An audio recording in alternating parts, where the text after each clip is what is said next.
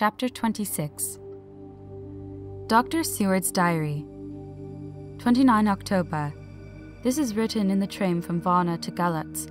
Last night we all assembled a little before the time of sunset. Each of us had done his work as well as he could. So far as thought and endeavour and opportunity go, we are prepared for the whole of our journey and for our work when we get to Galatz. When the usual time came round, Mrs. Harker prepared herself for her hypnotic effort, and after a longer and more serious effort on the part of Van Helsing than has been usually necessary, she sank into the trance. Usually she speaks on a hint, but this time the professor had to ask her questions, and to ask them pretty resolutely before we could learn anything. At last her answer came. "I can see nothing. We are still. There are no waves lapping, but only a steady swirl of water softly running against the hawser. I can hear men's voices calling, near and far, and the roll and creak of oars in the rowlocks. A gun is fired somewhere. An echo of it seems far away. There is trampling of feet overhead, and ropes and chains are dragged along. What is this? There is a gleam of light. I can feel the air blowing upon me." Here she stopped. She had risen, as if impulsively, from where she lay on the sofa, and raised both her hands, palms upwards, as if lifting a weight. Van Helsing and I looked at each other with understanding. Quincy raised his eyebrows slightly and looked at her intently, whilst Harker's hand instinctively closed around the hilt of his kukri. There was a long pause. We all knew that the time when she could speak was passing, but we felt that it was useless to say anything. Suddenly she sat up, and, as she opened her eyes, said sweetly, "Would none of you like a cup of tea? You must all be so tired." We could only make her happy, and so acquiesced. She bustled off to get tea. When she had gone, Van Helsing said, "You see, my friends, he is close to land. He has left his earth chest, but he has yet to get on shore. In the night he may lie hidden somewhere, but if he be not carried on shore, or if the ship do not touch it, he cannot achieve the land. In such case he can, if it be in the night, change his form and can jump or fly on shore, as he did in Whitby. But if the day come before he get on shore, then, unless he be carried, he cannot escape. And if he be carried, then the customs men may discover what the box contain. Thus, in fine, if he escape not on shore tonight or before dawn, there will be the whole day lost to him. We may then arrive in time, for if he escape not at night, we shall come on him in daytime, boxed up and at our mercy, for he dare not be his true self, awake and visible, lest he be discovered." There was no more to be said, so we waited in patience until the dawn, at which time we might learn more from Mrs. Harker. Early this morning we listened, with breathless anxiety, for her response in her trance. The hypnotic stage was even longer in coming than before, and when it came the time remaining until full sunrise was so short that we began to despair.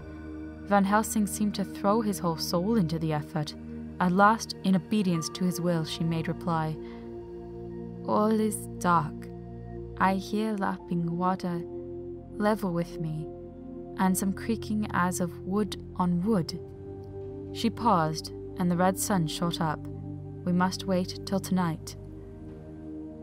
And so it is that we are travelling towards Galatz in an agony of expectation. We are due to arrive between 2 and 3 in the morning, but already, at Bucharest, we are 3 hours late, so we cannot possibly get in till well after sunup. Thus we shall have 2 more hypnotic messages from Mrs. Harker.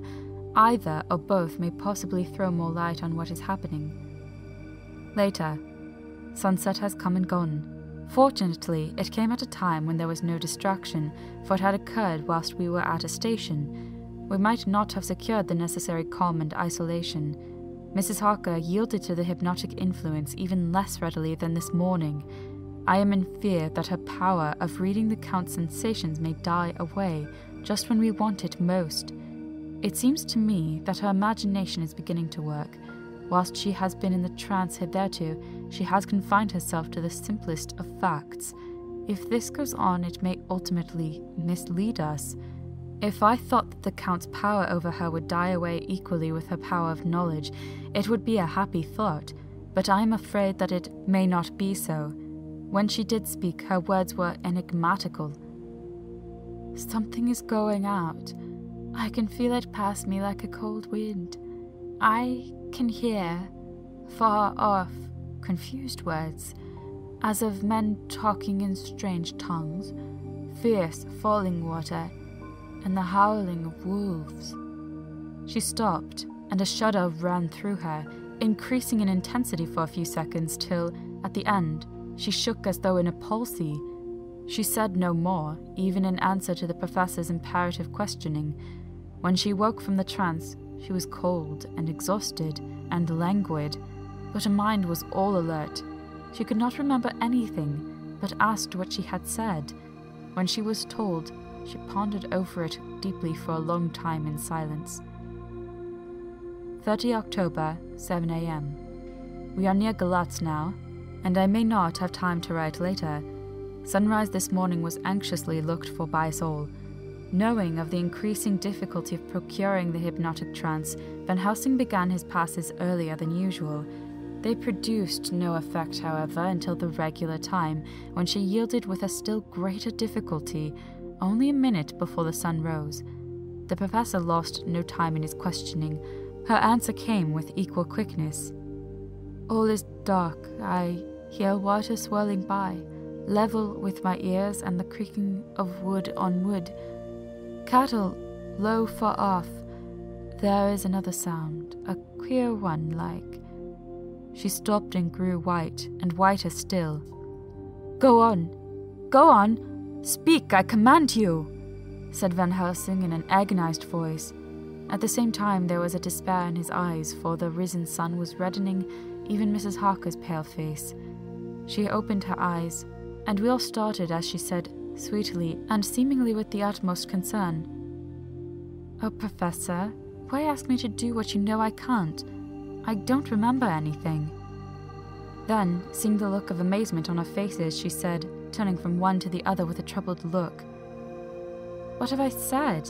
What have I done? I know nothing, only that I was lying here, half asleep, and heard you say, 'Go on, speak, I command you.' It seems so funny to hear you order me about as if I were a bad child." "Oh, Madame Mina," he said sadly, "it is proof, if proof be needed, of how I love and honor you, when a word for your good, spoken more earnest than ever, can seem so strange because it is an order to her whom I am proud to obey." The whistles are sounding. We are nearing Galatz. We are on fire with anxiety and eagerness. Mina Harker's Journal. 30 October. Mr. Morris took me to the hotel where our rooms had been ordered by telegraph, he being the one who could best be spared, since he does not speak any foreign language. The forces were distributed much as they had been at Varna, except that Lord Godalming went to the vice-consul, as his rank might serve as an immediate guarantee of some sort to the official, we being in extreme hurry. Jonathan and the two doctors went to the shipping agent to learn particulars of the arrival of the Tsarina Catherine. Later, Lord Godalming has returned, the consul is away, and the vice-consul sick, so the routine work has been attended to by a clerk.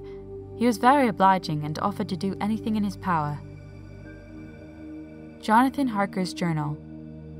30 October.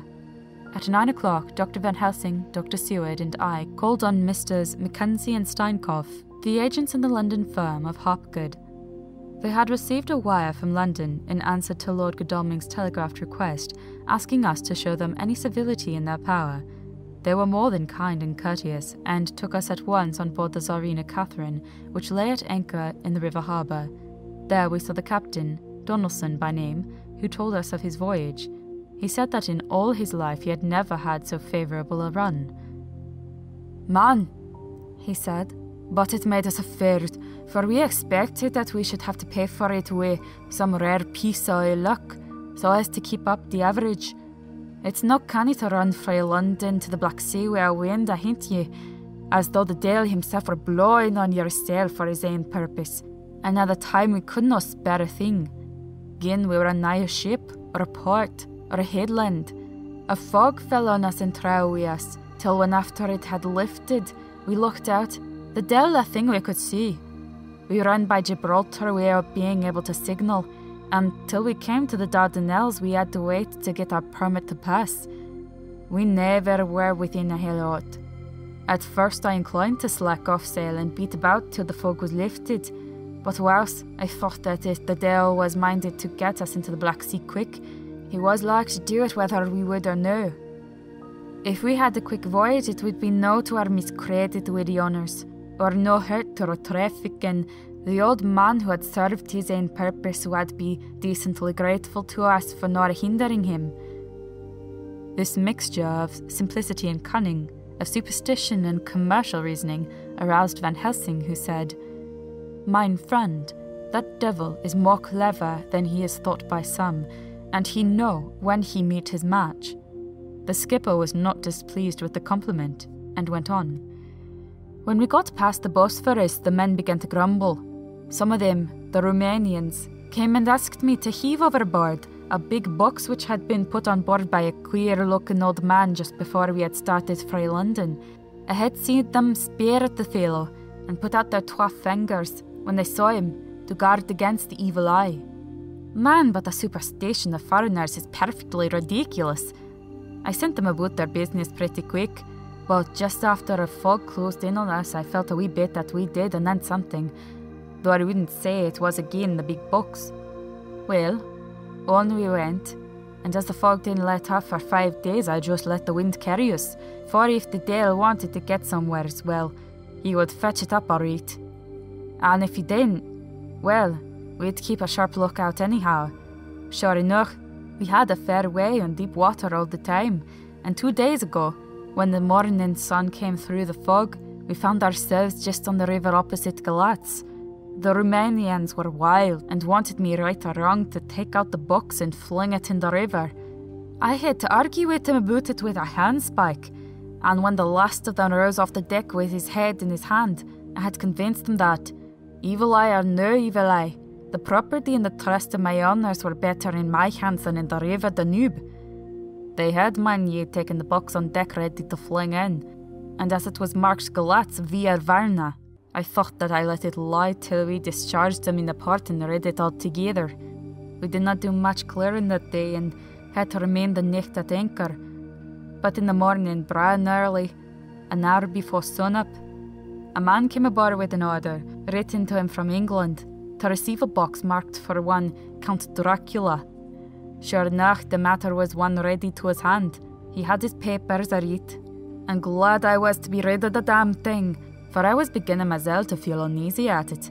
If the Dale had any luggage aboard that ship, I'm thinking it was none other than that same. What was the name of the man who took it? Asked Dr. Van Helsing with restrained eagerness. I'll be telling you quick, he answered, and, stepping down to his cabin, produced a receipt signed Emanuel Hildesheim. Bergenstrasse, 16 was the address. We found out that this was all the captain knew, so with thanks, we came away.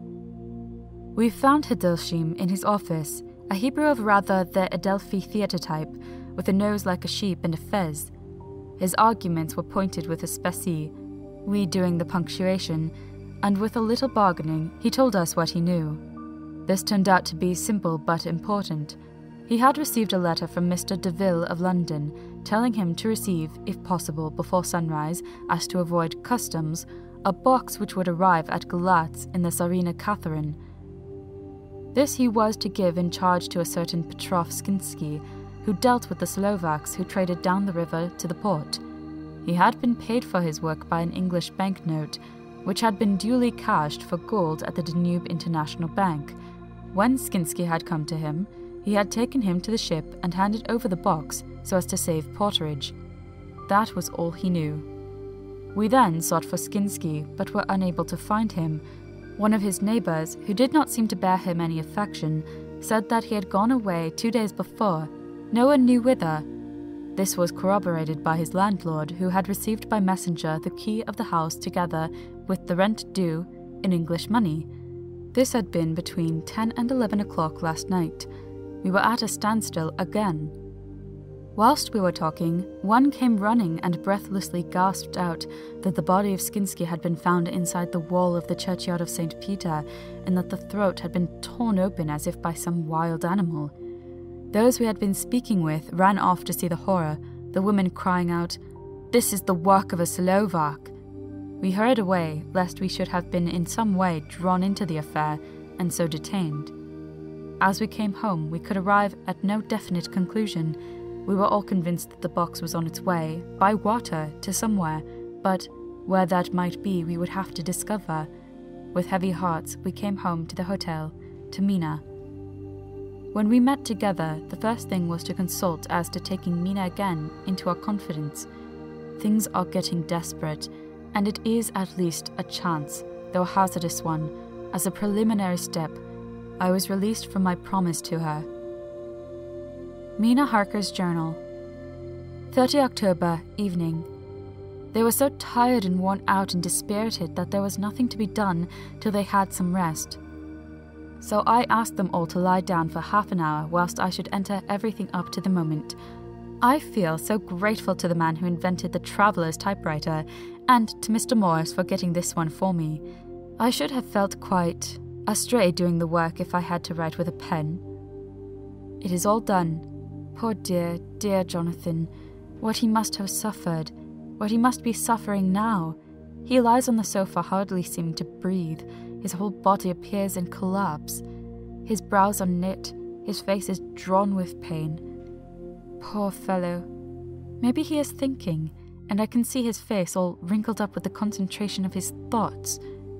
Oh, if I could only help at all! I shall do what I can. I have asked Dr. Van Helsing, and he has got me all the papers that I have not yet seen. Whilst they are resting, I shall go over all carefully, and perhaps I may arrive at some conclusion.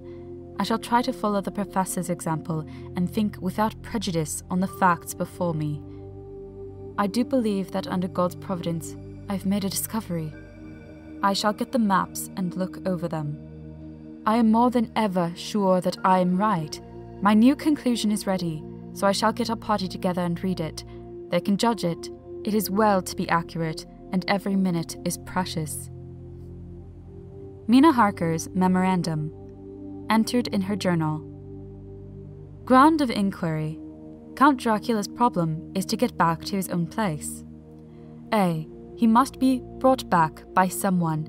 This is evident, for had he the power to move himself as he wished, he could go either as man, or wolf, or bat, or in some other way. He evidently fears discovery or interference, in the state of helplessness which he must be, confined as he is between dawn and sunset in his wooden box. B. How is he to be taken? Here a process of exclusions may help us, by road, by rail, by water.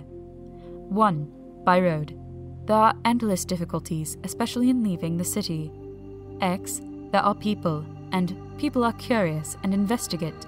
A hint, a surmise, a doubt as to what might be in the box would destroy him.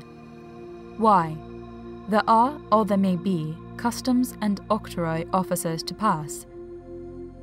Z. His pursuers might follow. This is his highest fear, and in order to prevent his being betrayed he has repelled, so far as he can, even his victim, me. 2. By rail. There is no one in charge of the box.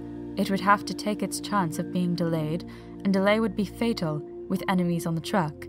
True, he might escape at night, but what would he be if left in a strange place, with no refuge that he could fly to? This is not what he intends, and he does not mean to risk it. 3. By water. Here is the safest way, in one respect, but with most danger in another. On the water, he is powerless except at night. Even then, he can only summon fog and storm and snow and his wolves, but, were he wrecked, the living water would engulf him, helpless, and he would indeed be lost. He could have the vessel to drive to land, but if it were unfriendly land, wherein he was not free to move, his position would still be desperate. We know from the record that he was on the water, so what we have to do is to ascertain what water. The first thing is to realize exactly what he has done as yet. We may then get a light on what his later task is to be. Firstly, we must differentiate between what he did in London as part of his general plan of action, when he was pressed for moments and had to arrange as best he could.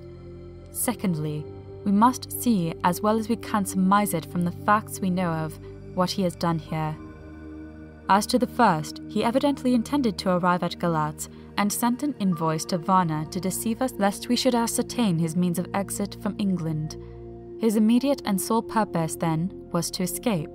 The proof of this is the letter of instructions sent to Emanuel Hildesheim to clear and take away the box before sunrise.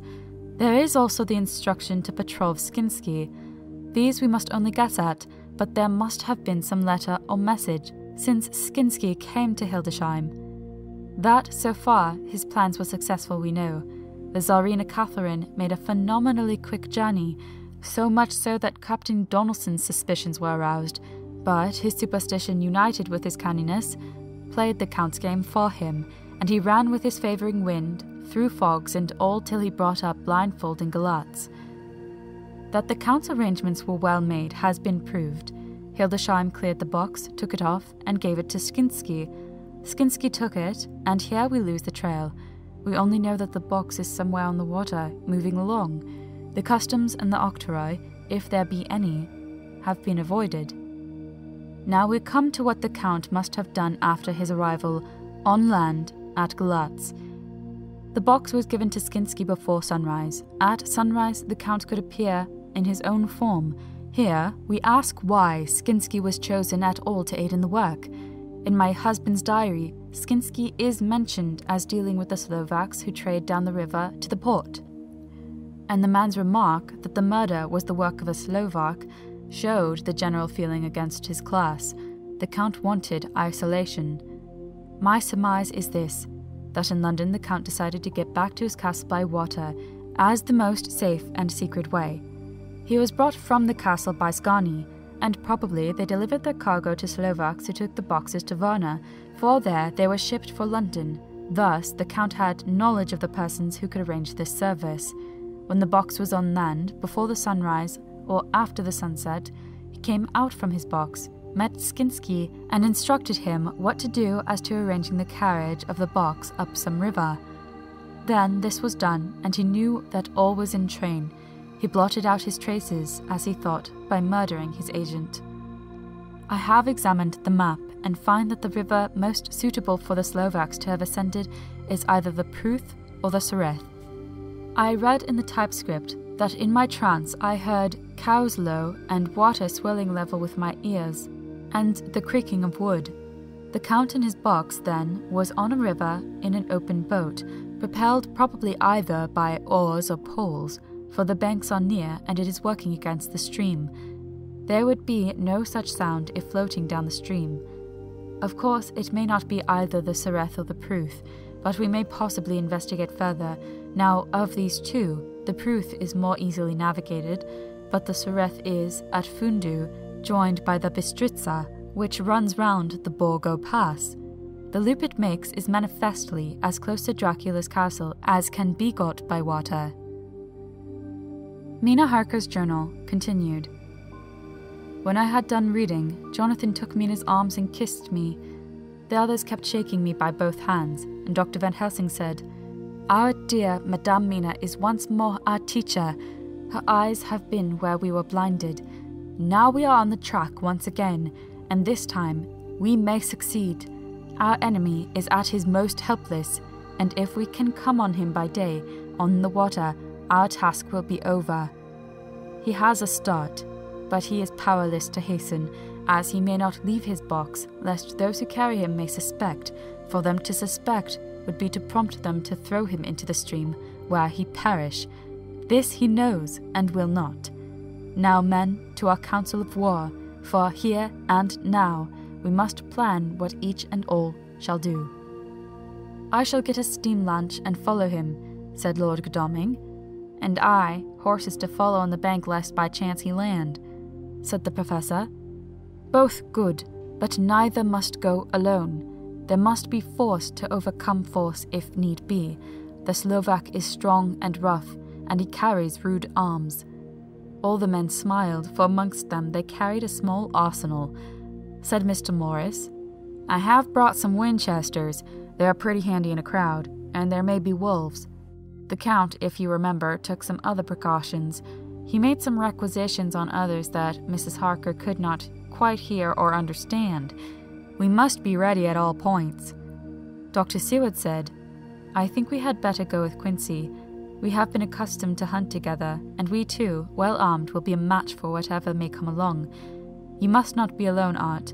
It may be necessary to fight the Slovaks, and a chance thrust, for I don't suppose these fellows carry guns, would undo all our plans.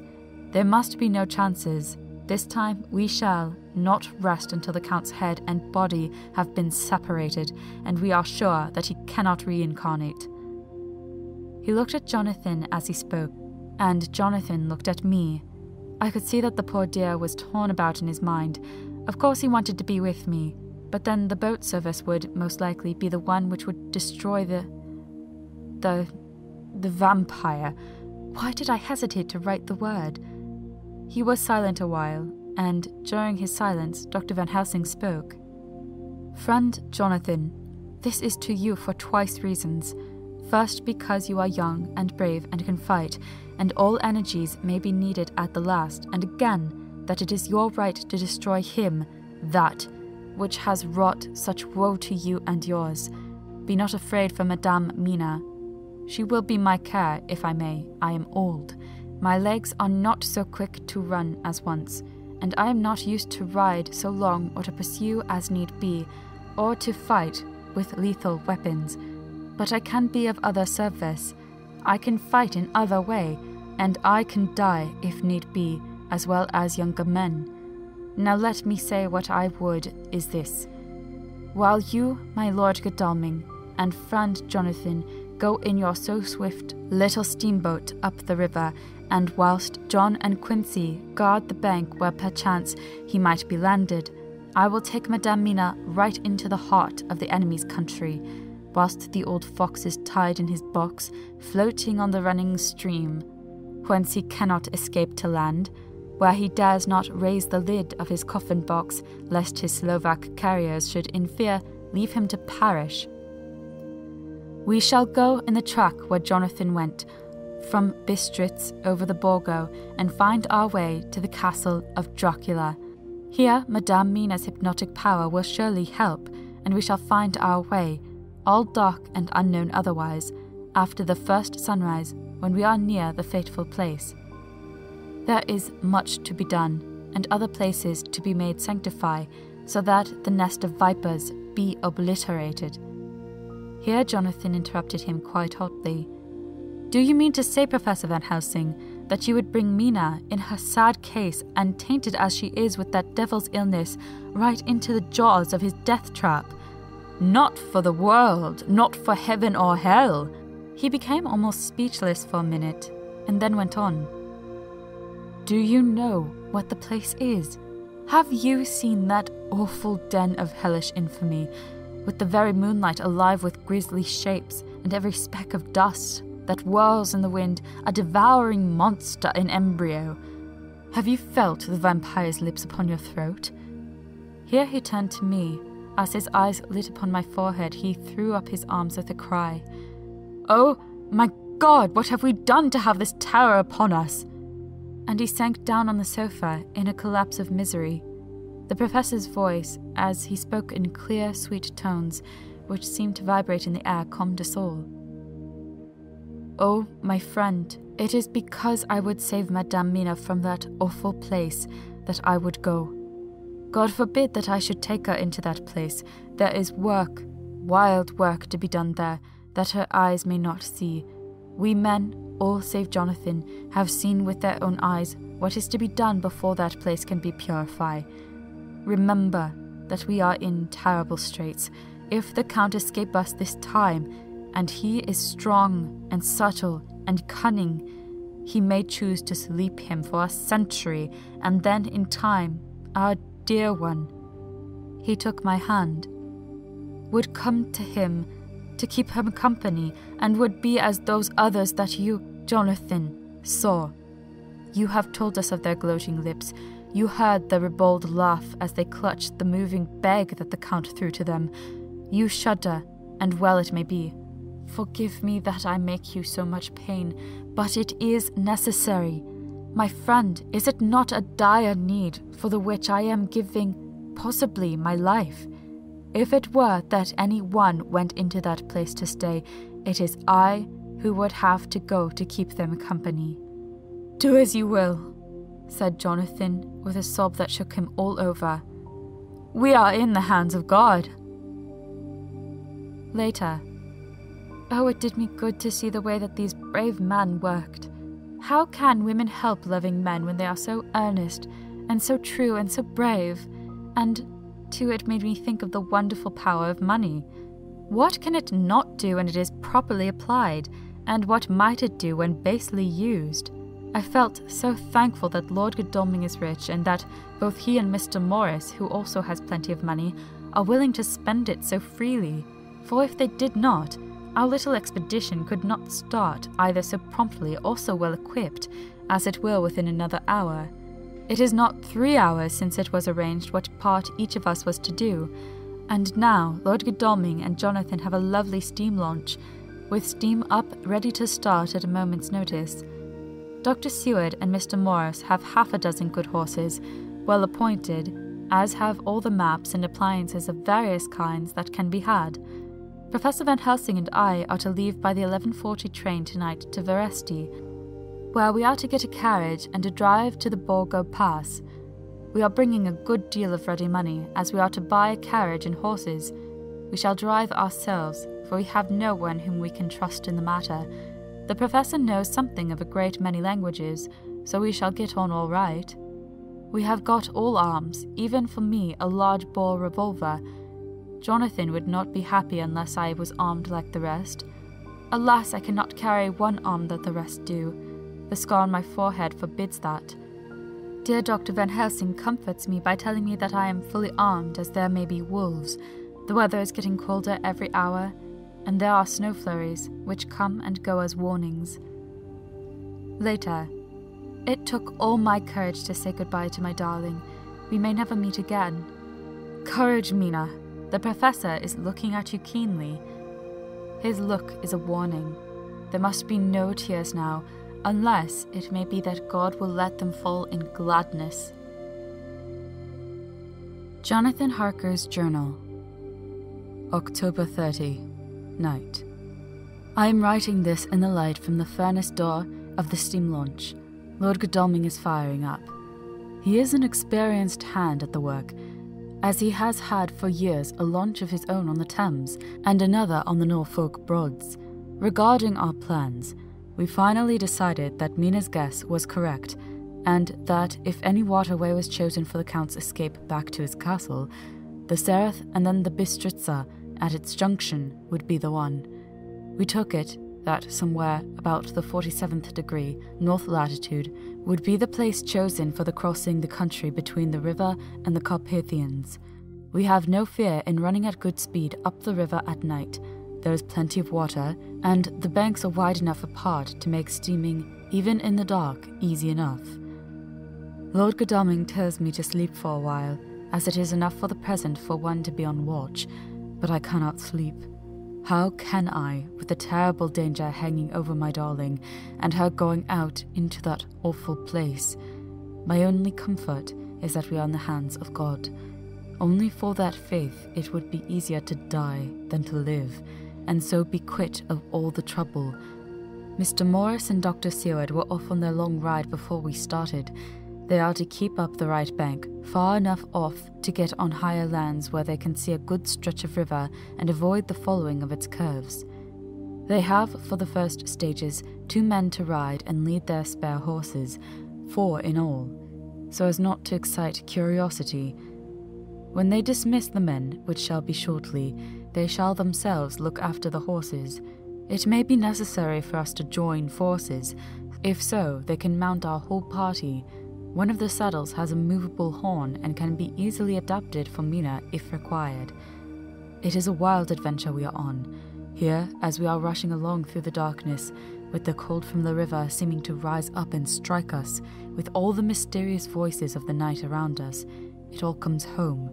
We seem to be drifting into unknown places and unknown ways, into a whole world of dark and dreadful things. Godalming is shutting the furnace door. 31 October. Still hurrying along. The day has come and Godalming is sleeping. I am on watch. The morning is bitterly cold. The furnace heat is grateful, though we have heavy fur coats. And yet, we have passed only a few open boats, but none of them had on board any box or package of anything like the size of one we seek. The men were scared every time we turned our electric lamp on them, and fell on their knees and prayed. 1 November, evening. No news all day.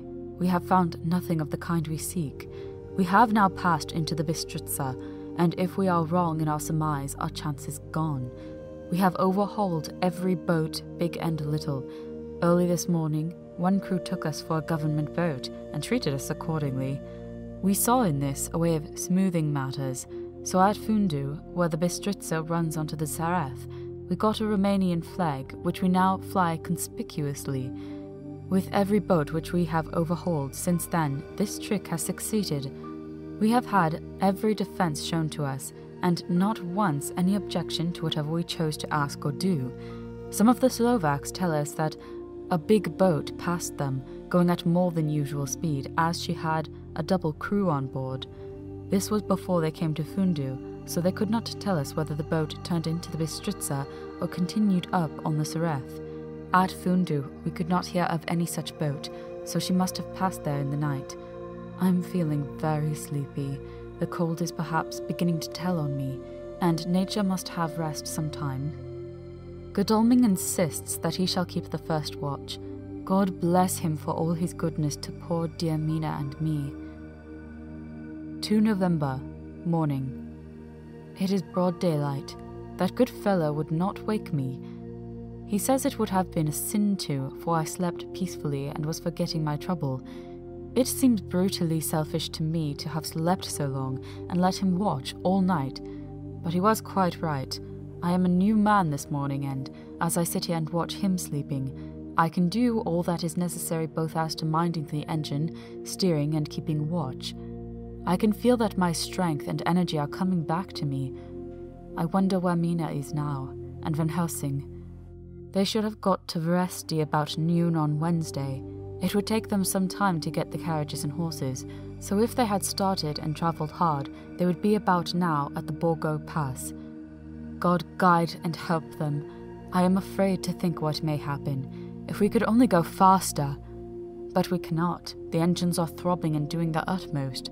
I wonder how Dr. Seward and Mr. Morris are getting on. There seem to be endless streams running down the mountains into this river, but as none of them are very large, at present at all events, though they are terrible doubtless in the winter and when the snow melts, the horsemen may not have met such obstruction.